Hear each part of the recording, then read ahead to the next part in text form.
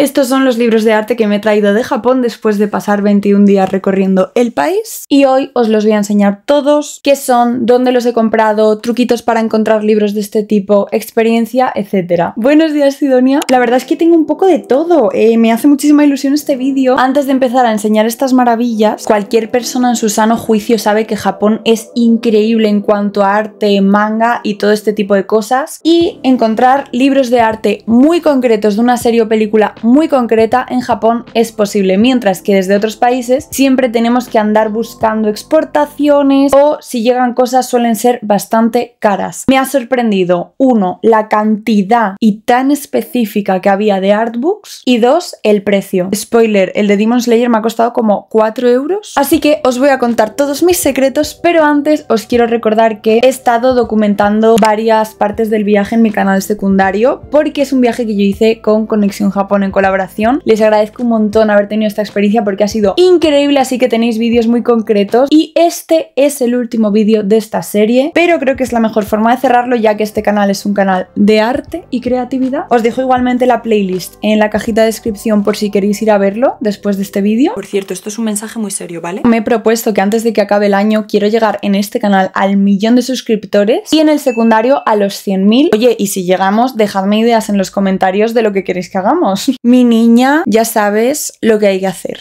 Si os parece, empezamos por el de Demon Slayer, ya que lo hemos mencionado el primero. El primer librito que os voy a enseñar es el de Kimetsu no Yaiba, este de aquí. La textura es increíble por fuera porque imita como un papel. ¿Y cuál es la fantasía de este libro? Que es de segunda mano. Y esa es la razón por la que me ha costado, pues, 620 yenes. Oye, Siri, ¿cuántos son 620 yenes en euros? Bueno, pues ahí lo lleváis. Si vais a Japón tenéis que buscar unas tiendas que se llaman Book Off, son tiendas de segunda mano y cada planta es una cosa. Entonces tenían una planta de libros en la que siempre había un estante gigante de artbooks. Que tengan secciones tan grandes de artbooks de segunda mano, imaginaos cuánto hay de primera mano. Visitamos principalmente en Tokio porque es donde más tiempo hemos pasado, pero hay muchísimos Book Off. Había pisos de ropa, de juegos, de películas, de música. Si no sabes japonés, sobre todo como es mi caso, tienes que ir a buscar una cosa muy concreta o ir con un guía o alguien que te pueda traducir. ¿Por qué? Porque tú cuando entras en la tienda lo que vas a ver es lomos en japonés. Entonces en ese sentido yo me agobié un poco porque no podía leer absolutamente nada. Entonces, ¿qué hacía yo? Preguntar por cosas muy concretas. Sinceramente, el artbook que más fui buscando en el viaje fue alguno de Shingeki porque tengo entendido de que existen. No los tenían en ninguna tienda ni de primera ni segunda mano y no me explico la poca demanda que había de Shingeki en Japón en general, habiendo estrenado temporada hace nada. De Shingeki no me encontré más que los mangas en tiendas de mangas y una máquina expendedora que te anunciaba no sé qué, el titán colosal. Es que tú me dirás. Bueno, yo iba buscando cosas muy concretas. Yo lo que hacía era localizar el estante de artbooks, siempre preguntaba por él y me miraba todos los que había porque solía ser pues como una estantería así y me miraba todos los que había. El de Kimetsu no Yaiba lo vi en muchísimos book offs. Cada uno cuesta un precio diferente, es verdad, pero aquí estoy viendo que el precio original de este libro son 1.500 yenes, 10 euros. Me parece una auténtica burrada de barato. El mío, al ser de segunda mano, me costó pues 4 euros simplemente por tener un desperfecto aquí en la cubierta. Sinceramente ni siquiera se nota. Este librito me gusta bastante porque no tiene letras, entonces puedo verlo entero, ¿no?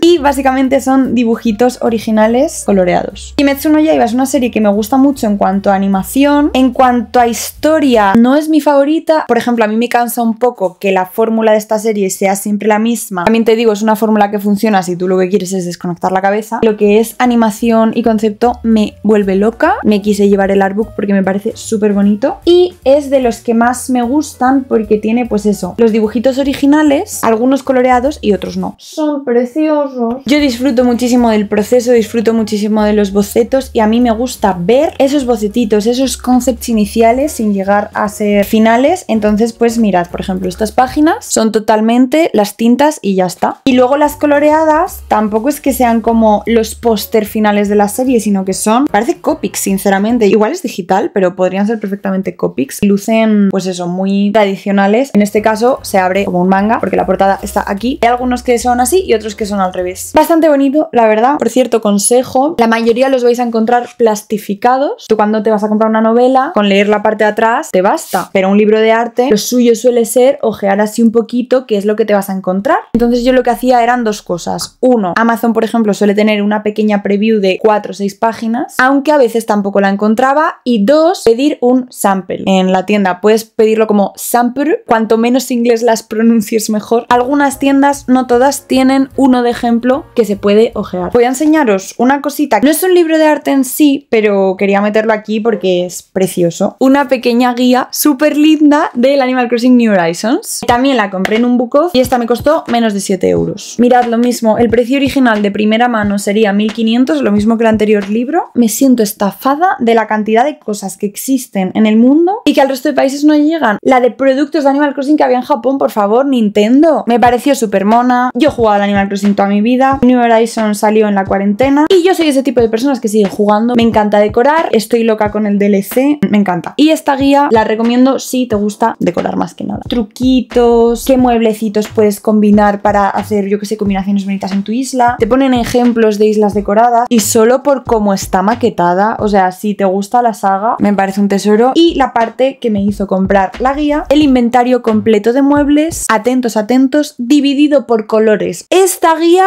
es para psicópatas como yo. White, beige, rojo, rosa, amarillo, azul, una fantasía. Voy a hablar de la joya de la corona, el libro de arte de una de las películas de Evangelion. Madre de Dios, estoy hasta nerviosa. Fui a la tienda oficial de Evangelion. En Ikebukuro hay una zona de centros comerciales en la que hay tiendas oficiales de todo. Todo esto está grabado en el último capítulo de lo de Gemi por Japón, de Evangelion, bueno, de Ghibli ahí por todo Japón. Había de One Piece, de Shin-chan, de Sanrio. Yo llevaba todo el viaje buscando un libro de arte de Evangelion, de lo que sea. El estilo de Evangelion me inspira muchísimo. Yo estoy viendo aquí el nivel de infraestructuras, de robots, de trenes y de arquitectura que se han estudiado aquí mis amigos. Estaba hablando más de que me gusta mucho la chaquetita tonera de Misato, ¿vale? Antes de enseñaros el artbook, os quiero enseñar las prints que compré. Realmente son carpetas, son 2, una por cada lado, pero mi plan es enmarcarlo y pegarlo en la pared como si fuera una print. Una de Shinji, de fotogramas de la película, el color me vuelve loca. Y por detrás vienen estas del padre, que nuestra intención es ponerlas las 2 juntas al lado. Es que voy a copiar este formato de print y la voy a sacar para los próximos eventos del Aaron. Es que vamos, te lo digo yo ya. Me costaron unos 6 eurillos las 2 juntas. Una cosa divina. Libro de arte. Este en concreto, por si lo queréis buscar, es Groundwork of Evangelion, el 1.0, ¿vale? Porque tienen de todas las películas. Y por si queréis buscar la referencia, es el de You Are Not Alone. El que yo tengo es el que sale Rey en la portada. ¿Me hubiera servido cualquiera? Sinceramente sí, porque todas las pelis de Evangelion están tan bien cuidado el arte. ¿Puede ser esto la joya más grande que yo tenga en esta habitación ahora mismo? Lo primero que te encuentras es un fotograma de la película y debajo el boceto 100% integral. Tienes esta ilustración de los personajes y debajo lo mismo, el bocetito de cómo se hizo. Cada vez que aparece un post-it amarillo, yo me quiero morir de lo estético y bonito que es este libro. Me gusta porque tiene de vez en cuando cosas de los personajes y sobre todo lo que tiene es animación súper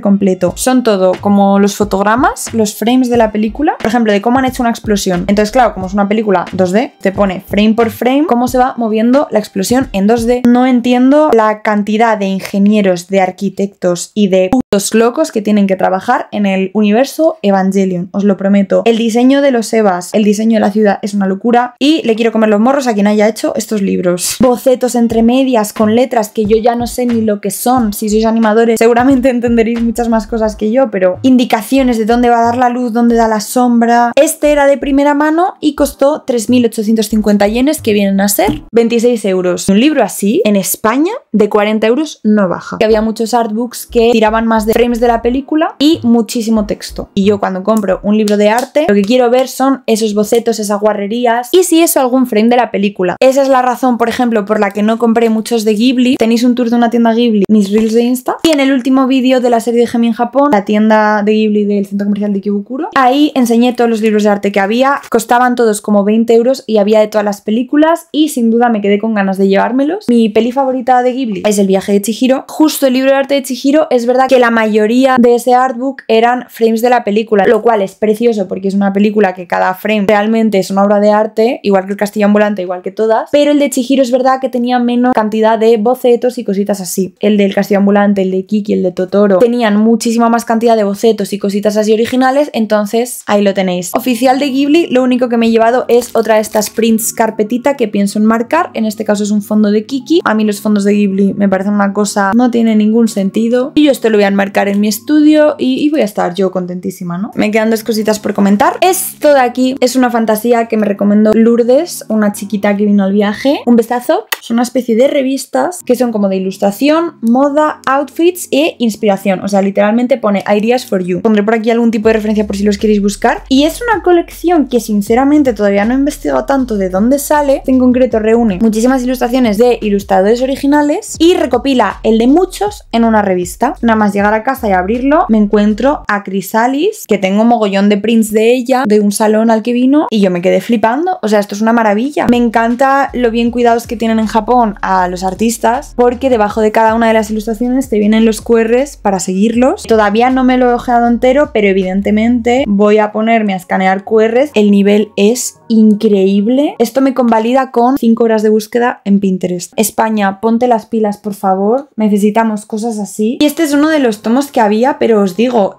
hay muchísimos, preciosísimos. Y este me lo pillé en concreto pues porque la preview que tenían dentro de Amazon me pareció totalmente preciosa. La ilustración de portada es de Tammy Moon. Este lo compré, no me acuerdo el nombre, pero era en el edificio del Starbucks mítico de Shibuya, como una FNAC, tipo de primera mano. Y también tenían en los book-offs estos de segunda mano, Lo que pasa que este en concreto no lo encontré de segunda mano, pero vamos, que había muchísimos. Este me ha emocionado especialmente porque no es que sea ya un estudio oficial de una película, lo cual es increíble, sino que de verdad es gente que están publicados en una pedazo de revista. Es que, qué ilusión. Lo último y lo más especial que tengo de Japón, el libro de arte más original que yo me voy a traer, que es los sellos de los templos y santuarios de Japón. Esto lo habréis estado viendo en la serie de vídeos del canal secundario. Japón está repleto de templos y santuarios budistas y sintoístas, y los monjes te firman personalmente en este tipo de cuadernos. Preparaos porque cada firma os va a costar de 200 a 500 yenes, es decir, entre 1,5 euros y 3 eurillos. Algunos te lo hacen con tinta, con caligrafía tradicional y con los sellos rojos en el momento, y otros, pues por lo que sea, no lo hacen y te dan como la copia. Se abren a modo de acordeón, de manera que tú ves todos los sellos de todos los templos a los que has ido. Y pues nada, tengo de casi todos los templos que visitamos, porque algunos pues igual los visitamos por la tarde y ya estaban cerrados, 4 o 5 de la tarde solían cerrar ya las ventanillas. Y como estaréis viendo, también pegué los sellos de las estaciones de tren. En las estaciones de tren hay sellos que puedes ponerte donde quieras de forma totalmente gratuita. Es que sois unos cracks de las monerías. Qué bonito todo, por favor, estoy súper inspirada y me muero por dibujar. Ah, me voy a reservar una cosa que os va a gustar mucho, que es mi sketchbook. En este viaje he dibujado muchísimo en tradicional y yo os quería hacer un tour de las páginas de Japón en este vídeo, pero creo que me las voy a guardar y os voy a hacer un sketchbook tour nuevo. Me quedan estas páginas, queda pendiente. Por cierto, es muy fuerte decir esto, pero el próximo vídeo que vais a ver en este canal es el book trailer de mi novela. El amarillo no existe, no me puedo creer que esté diciendo esto en YouTube. Y después de eso, el siguiente vídeo que veréis en este canal es el documental completo, comentando todo. Pues sí, estoy aquí enseñando artbooks y no os he dicho que voy a sacar mi primera novela ilustrada. Esto es una burrada. Sale el 4 de mayo oficialmente y ya podéis hacer la preventa en Amazon, o sea, podéis literalmente pillároslo ya. Y es la historia de mi personajito Aaron. Es una historia de conspiración, de misterio, también de amor, desamor, mucho desamor y amistad. Pero bueno, todas esas cosas ya las veréis en el book trailer y en el documental. Se viene una época